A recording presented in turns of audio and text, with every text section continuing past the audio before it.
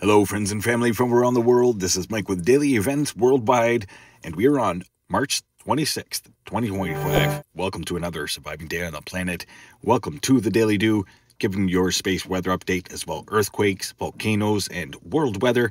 Always starting out here looking at the last 48 hours on our sun, as we did have that large plasma filament which is still spinning around in the northeast region, reaching even taller than I showed a few days ago.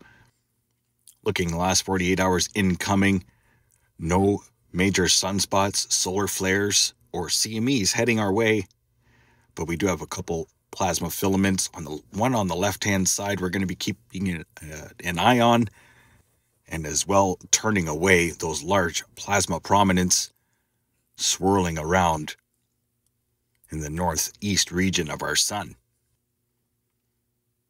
We are going through a coronal hole wind stream, which has put us into a level 2 geomagnetic storm. Solar winds coming in over 500 kilometers per second. Having a look at multi-spectrum, pointing out the two only sunspot regions that are visible, and as well the large coronal holes clearly visible here. Bottom left-hand corner there showing the magnetic field of our sun during the coronal hole event. Solar winds at one point were 615 kilometers per second, and we could see some super fast solar winds still with this gigantic coronal hole Earth facing. Having a look now at the sunspot regions in motion, and as I said, we only have two that are Earth facing and visible. Other regions have since completely disappeared. So, two sunspot regions, 4043 and 4035, and both look weak. Current space weather conditions are 1 minor radio blackout impacts and as well level 2 geomagnetic storm impacts. Currently, solar winds are coming in at 595 kilometers per second. Having a look at the solar winds now, left-hand side showing the speeds, right-hand side showing the pressure on our planet. Mass amounts of pressure. Earthquakes are on the rise and have been over 250 earthquakes in a 24-hour period for the last few days, especially after the 6.7 earthquake New Zealand a couple days ago, followed by another. And deep earthquakes are still rocking our planet. Having a look now, solar X-ray flux showing 3 strong C-class solar flares. None of them were Earth-facing. Solar proton flux is low. Geomagnetic activity hopping up to a KP6 just recently, as our solar winds were going over 600 kilometers per second. Space Weather Prediction Center here showing the space weather spiral, outgoing CME, and as well a minor CME heading our way. Coronal hole wind stream as well, wind velocity on the bottom diagram. Now let's have a look at our cosmic energies leaving the sun. This is showing LASCO 3, showing the last 3 days. As we're missing a few images, 25th coming into the 26th, about 4 hours of imagery. Here's a look at the aurora forecast for tonight and tomorrow. Pretty good chance tonight all across Canada. Now let's get to earthquakes past 24 hours. As you can see, a lot of elevated rings. Those are deep earthquakes. Most recent here, Papua New Guinea, 445 kilometer depth, 4.3. And today, 577 kilometer depth in Fiji, followed by another 530, and there was a 580 yesterday. Notable earthquake here, northern New Zealand, Ngonta, 4.9, New Zealand, where the 6.7 occurred the other day. And then we've got lots of activity all across the Pacific Northwest, right up into the Indian Plate. Notable 4.4 earthquake there, northern Japan. Alaska's hopping. Largest being a 4.1, Petersville, Alaska. Notable sulfur dioxide emissions coming out through the Aleutian Islands and through Alaska, and as well Hawaii. 3.2 and a 3.0 there after yet another eruption at the Kilauea Volcano. Let's start here with USGS reporting 270 earthquakes past 24 hours. That is definitely above average. Looking across the United States, notable activity, Pacific Northwest up into Washington. No major swarms to talk about.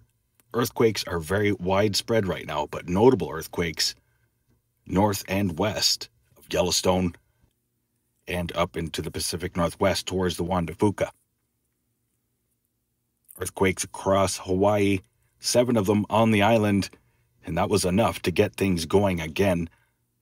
The 14th eruption at Kilauea is in progress right now.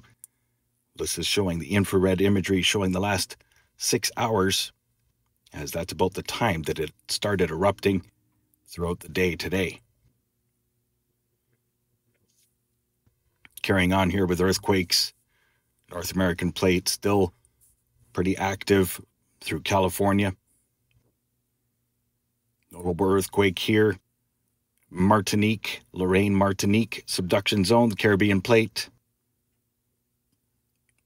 Earthquakes in northern Chile, and as well South Sandwich Islands, still a very active region.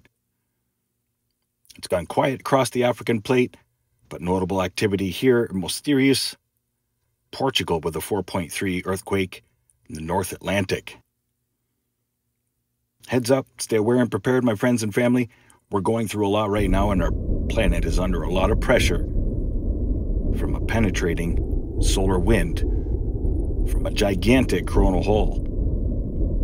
Showing here now the last 7 days for shakers and movers around the world, largest being the 6.7 earthquake that struck New Zealand, and as well 6.1 earthquake that struck Alaska. Notable activity, Indian plate, pressure building up into the African plate. Gonna see another eruption there maybe. Right now we have active 75 erupting volcanoes around the world. This is a look at our sulfur dioxide emissions forecast brought to you by windy.com, showing pretty big plumes still all across the northern hemisphere, across the Pacific, Nishima, Kilauea, Mexico, and that's all flooding into North America. Overlooking Africa, Australia, Southeast Asia, still a large plume swirling along the equator from the large eruption at Luitolo about 4 days ago. And then overlooking Africa, South America, still some strong emissions coming out of the Congo region, notable new plumes coming out of West Africa and the North Atlantic. Now let's have a look at world weather. Some big systems coming through across North America this week, pretty dry across Europe and Africa. So we're going to focus on North America as there's multiple low-pressure systems coming through. One of them is going to bring a lot of freezing rain and extreme weather all across eastern United States and Canada. Snowfall still in the forecast here right up until the first week of April. Some big systems coming through here. Convergence line, Gulf moisture coming out. Watch for a lot of extreme weather through the Gulf states, eastern seaboard of the Atlantic. Long-range forecast does not look good for North America. There's a lot of rain and a lot of extreme weather. Some pretty dangerous weather too this weekend coming up. Could see a lot of freezing rain. Having a look now at our wind gust models, there's some large low-pressure systems developing across the northern hemisphere, converging and merging across the North Atlantic. We're going to focus again here on North America and Canada as big low-pressure system grinding across the west coast is going to bring days upon days and waves upon waves of some pretty cool moisture. Second into the third, watch for a very big extreme weather event across the United States. Heads up, stay safe, my friends and family.